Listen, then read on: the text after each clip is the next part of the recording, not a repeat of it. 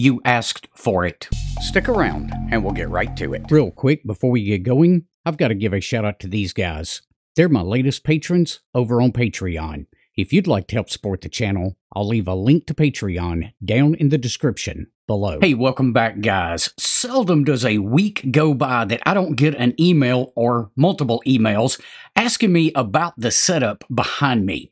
So today, we're going to take a few minutes and show you how I run the shack. Let's go ahead and jump to another camera and get going. All right, so you'll have to pardon the glare and a little bit of camera shake. I am doing this handheld, but I just wanted to be able to move around and show you guys exactly what's going on. This here is my primary computer that I use both here in the shack and the primary one that I take into the field with me. Sitting just to the left of that is going to be the ICOM 705 in an Armalock cage. So when I take off to go into the field, this entire setup goes with me. That's why you see the mess of wires laying here on the desk. I want to be able to connect it and disconnect it quickly. Behind that, you will see a power meter letting me know how much power I'm getting out. And then right back there, let's see, right there is an antenna splitter. That's for the HF antenna so that I can use it either with the 705 or with the 857 that I'm going to show you guys here in just a second. Notice I didn't even clean up the desk for this. This is exactly how my ham shack desk typically looks. Now, up above that, what you will see is my primary monitor. Let's go ahead and jump over to the computer and I'll show you exactly what all I have running on this system. Now, we will only be able to see one screen here. What we're looking at is the external monitor, and this is the one that I use as the primary here in the shack.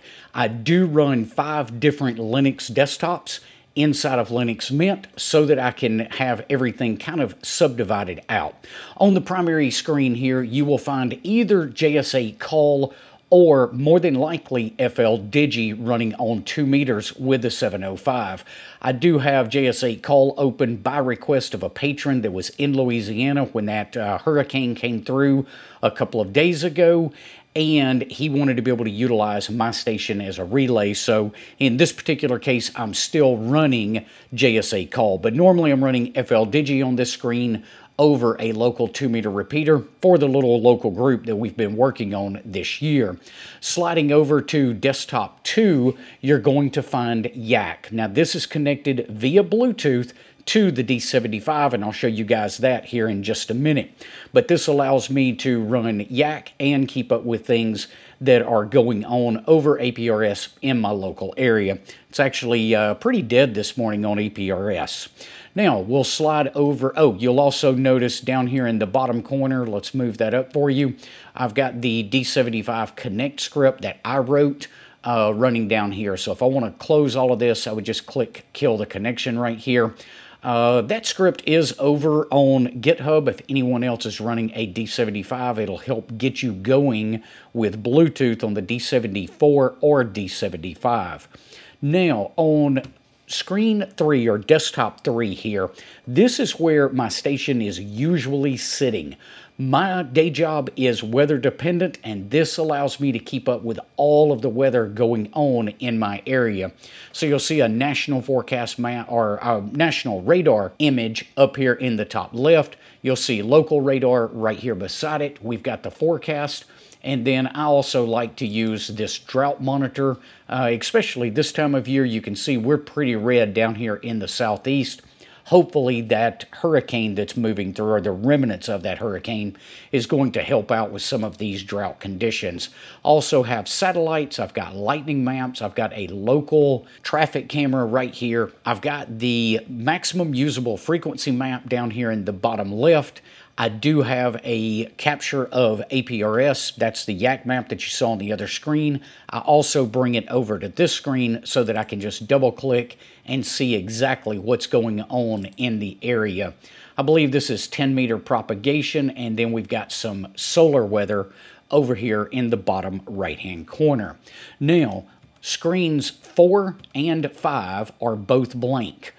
So I use those in case I need to open some other application, but that's kind of the way I set up my computer for running on a day-to-day basis. Okay, so there's a look at the way I'm running this system, and all of this is my primary system. You can actually see FLRig was running down here on the laptop screen instead of on that primary screen. It just kind of keeps it out of the way. Let's go ahead and move over to the right a little bit now.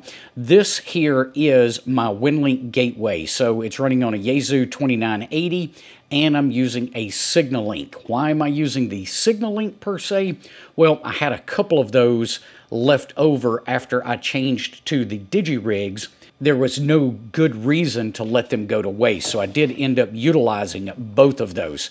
Right beside that is the Yaesu 857. I do use this occasionally for voice on HF when the 705 just doesn't have enough punch to it with that 10 watts. We've just got some random junk over here. I've got some 18650 batteries here, a Raspberry Pi, I believe that's a 4 that I use for testing. There's another Raspberry Pi sitting back there in the corner. On top of that's a Pi Zero. I'm using that for a little private email server. And then we've got some USB chargers over there as well. Now, jumping up to the next shelf, you'll see a couple of dummy loads, and then the Raspberry Pi that we built on the channel several years ago. That was the one that was labeled the Ultimate Shack Pi. It is still running right back there. Whoop, I got it out of focus. It's still running right back there to this day and still doing its thing. Right here, we'll find some extra laptops. So this is my old one that's still running Linux Mint 21.2 or .3, I can't remember which. But I'm going to keep this one as a backup. I have upgraded my main system to Mint 22. Should something go a little haywire with that, I do always have a backup laptop. This is another testing laptop that I've got right here. I've got some, I believe that's a Android Fire tablet that I've got up here for some testing, and then an SDR up top. Right beside that, you're going to find another 2980. Now, this one is the APRS Digipeater. So the 2980 is sitting here. The SignaLink is what I'm using for a sound card with that one, and then a really old Raspberry Pi 3 sitting right up there on top. This thing has been doing a great job for multiple years now, and one of these days I might upgrade it, but as long as it's working, we're going to let it just sit there and do its job. Right beside that is a GMRS repeater. Now, something I didn't mention, right behind this shelf, you have to reach over or around it, you can actually select which input or which radio is going to get to use that antenna.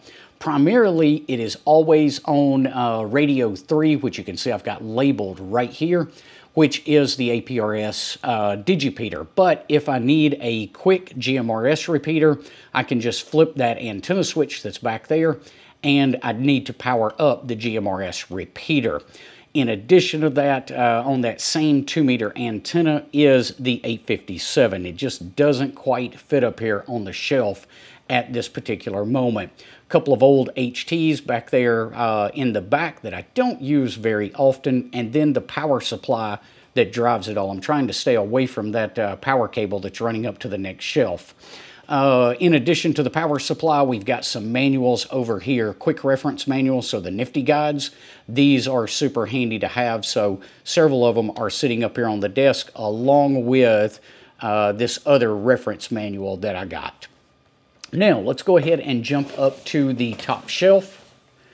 And what you're going to find is another radar display. This is that Pi weather display that we built on the channel probably 2, maybe 3 years ago now. That's probably going to go away in the very near future. I have another idea instead of using this Pi weather display to make this a little bit cleaner up here on top.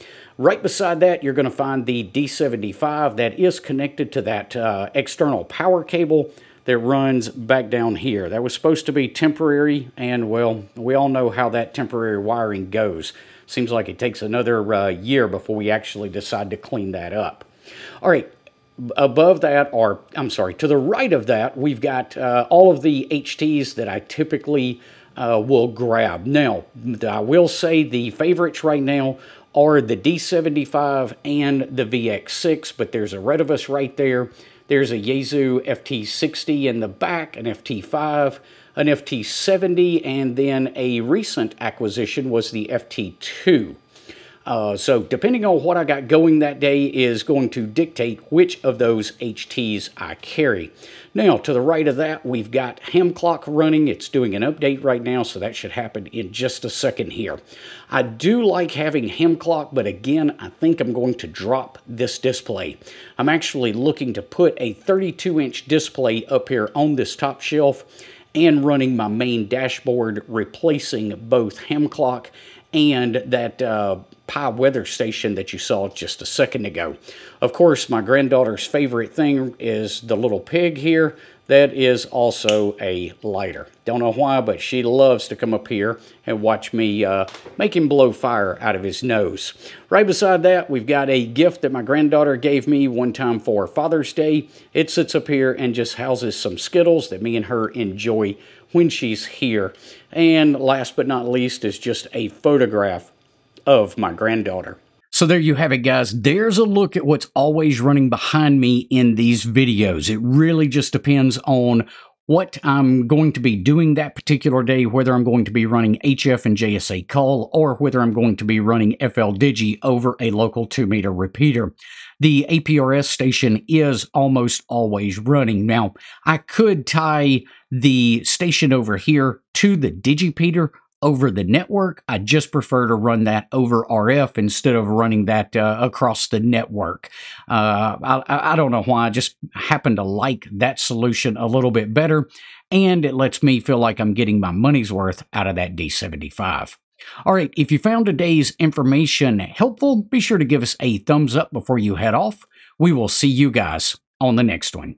Until then, 7-3.